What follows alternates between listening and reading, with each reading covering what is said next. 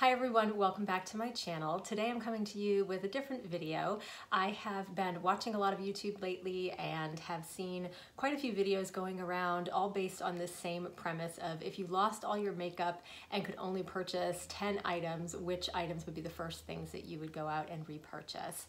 And I thought this was kind of a fun video, and so yeah, thought I'd just share in the fun and show you the top 10 products that I would immediately have to go out and repurchase if for some reason all of my makeup were to go away. So the first thing I would need would definitely be some type of face product, and in my case a tinted moisturizer, since most days that is what I use on my face. And the one that I use and absolutely love is the Nude Finish Tinted Moisturizer from Bobbi Brown in the shade Medium. I talk about this all the time. This is all I have been using since I have been quarantined, just to have something on my face that gives me a little bit of sun protection when I do go outdoors, but also just kind of freshens up my face and makes my skin look a little bit better, and without anything being too heavy. So definitely would go out and repurchase this. The next thing that I would need would be a concealer, and the one that I'm loving at the moment is also from Bobbi Brown. It's the Intensive Skin Serum Concealer, and I have this in the color Natural.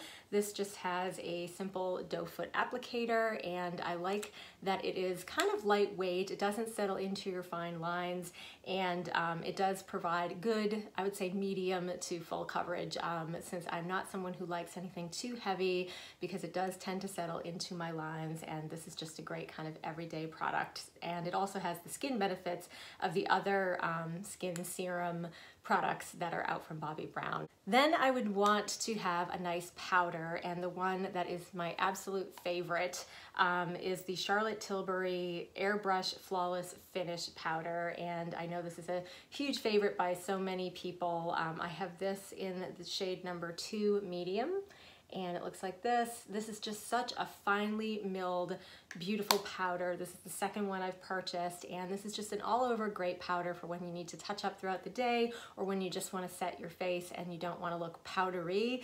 It's really sheer and just really perfect. It's like the perfect face powder, so would definitely repurchase that. And also from Charlotte Tilbury, I would want to get a bronzer and a highlighter, and I love the 2-in-1 of the Filmstar Bronze and Glow, which looks like this. I have this in the lighter shade, and this is just such a great product.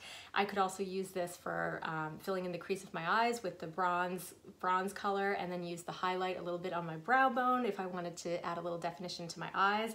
So this is a great kind of multitasking product that I think you get a lot of bang for your buck, and definitely that would be the 4th product that I would purchase. The next thing I would absolutely need in my arsenal would be some type of product for my brows, to fill in my brows. My brows are really sparse over the years since I have a thyroid problem and am just getting older. I'm finding my eyebrows are just dwindling down to nothing, and I definitely need to fill them in. And the one kit that I think is absolutely amazing is from Bobbi Brown. It's the brow kit. I have it in the dark color, or in the, let me just see what this is. Yeah, the dark shade, which has Saddle and Mahogany, which are two kind of perfect colors. I do find the Mahogany, which is over here, to be a little too red. The Saddle is definitely a cooler tone, so I do mix the two of them. And it comes with a cute little applicator brush as well as a tweezer, so you have everything you need to do your brows. And I just absolutely swear by this product and will probably use it until they stop making it.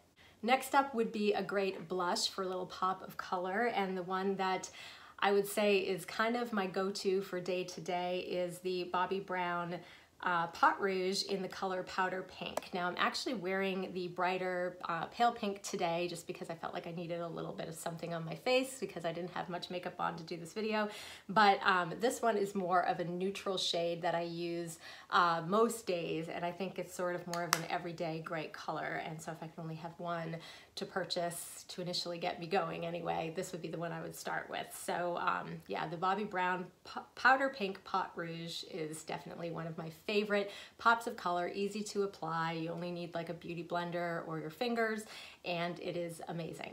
The next must-have product in my makeup kit would be a great mascara, and the one that I have been so loving is the Chanel Le Volume Mascara. This stuff is just amazing. You can do everything from an everyday look that I have like today to building it up and doing a really nice smoky eye. It's just fantastic. And even if I didn't have an eyeliner, you can actually apply this into like the roots of your lashes to kind of fake a tight line on your eye, and it just makes your eyes look fantastic. And so yeah, and it doesn't clump. It is just an amazing product. So the Chanel Le Volume Mascara would definitely be my pick. And I'm on number 8, and this would be sort of the last essential product I would like absolutely have to have, and I left the last 2, since I have 2 more left, as things that I would add just because I have 2 left.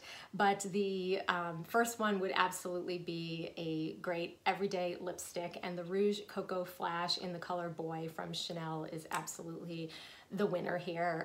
This is such a great kind of everyday color. It's something that is very easy to apply. It's really nourishing on your lips, and I just can't say enough about this lipstick. So this would be my choice for the first lipstick I would go out and repurchase. And the last 2 items for me would be kind of for going out looks, since I really haven't been getting out of the house that much. I think with the 8 that I've shown you, that would be sort of my everyday go-to products, and these would be if I'm going out and doing something special. So the first one would be definitely an eyeliner, and my favorite eyeliner is the Caviar Ink gel liner from Bobbi Brown, and I actually just dropped this the other day, and I don't know if you can see that little crack or whatever on the side, but didn't seem to impact it at all. But anyway, yeah, this is a great liner, and it just stays on all day. It is a really deep brown gray color that I like to use instead of a true black. But when I'm really going out somewhere super dressed up, I definitely go for the black one. But this is just my favorite, and it's kind of a go-to if I'm looking to give myself a little bit more definition and really make my eyes pop. And the last product I would go out and purchase would be a red lip for going out. And the one that, I have a lot of red lipsticks, but the one that I would purchase first, if they even still make it, I'm not sure. This might have been a limited edition, but it's the Chanel Rouge, I think it's called the, I can't even see what it says, but I think it's the Rouge Allure Velvet. And it is in the color number 5, and it looks like this. And this is a great, I would call this sort of a demi-matte lipstick. It's not super matte, but it is matte, and it just is creamy enough. It is the perfect shade of red. It is just a great way of giving your face a little pop of color, and I would definitely go for a red lipstick as a little something extra in my kit. So those are my top 10 makeup products that I would go out and have to repurchase if all my makeup were to suddenly be gone. And of course, I would build my kit from here and would, you know, want to have a few little extras in my life, but I really think I could get by with these.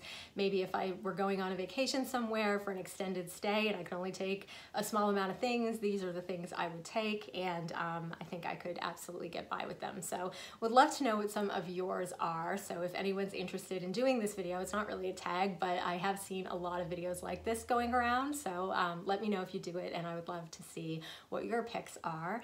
And thank you all for watching. I hope you're all doing well out there, and I will see you soon in my next video.